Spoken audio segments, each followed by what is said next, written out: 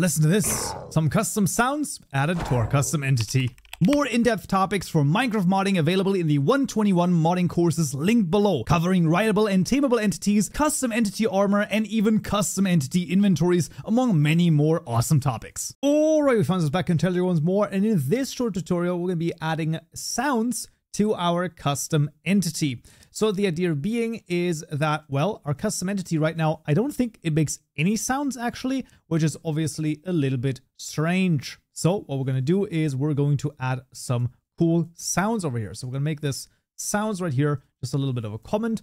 And the first thing you could do is literally inside of the entity itself, just start typing in sound and you get a variety of different methods over here that you could in theory overwrite. Now, in our case, we're going to use the ones that return a sound event. Idea here is that those are the ones that define what sound event will play when a certain thing happens.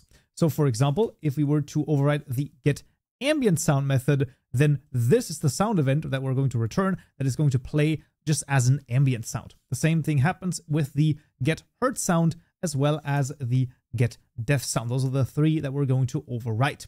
Now, if you want to use ones that we've added ourselves, we could in theory say mod sounds dot and then, use like a magic block full.get or something like that. That would absolutely work. But of course, that doesn't make a lot of sense. You could also add some custom ones as well, but I'm going to do sound events dot and then an ambient over here. Let's take a look which one we could take. So this is going to be an ambient for a, this is going to be an interesting one. Maybe the Elder Guardian could work. I don't think that that's necessarily the worst idea here for the Triceratops. Then the hurt sound, now that's going to be an interesting one.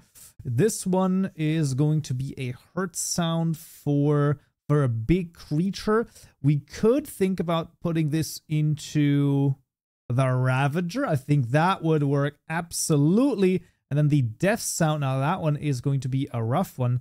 It's going to be sound events dot. Which one are we going to take right here? Let's go for a crazy one. Let's use the sniffer, because why the frick not? Now, those are our sounds, and like I said, you can literally just type in sound and do a couple of other ones here as well. Obviously, you can also literally just type override, and you can see there are so many different methods to override. It is actually crazy how many there are. As per usual, play around with this a little bit on your own time, and that is the best way to learn how all of this works. But regardless of that, let's jump into the game and hear if it works. All right, found this back in Minecraft, and let's just spawn a couple of them and listen. Oh, that is, okay, maybe a little bit of a crazy sound, but fair enough. Let's hear the hurt sound. It's a little crazy too, but there we go. And now let's just maybe take a better sword out over here and let's see. I feel like that kind of works, right? Like in terms of the sounds. Do an ambient sound. Hello, do an ambient sound. Okay, then there you go. I don't know. I think it kind of works.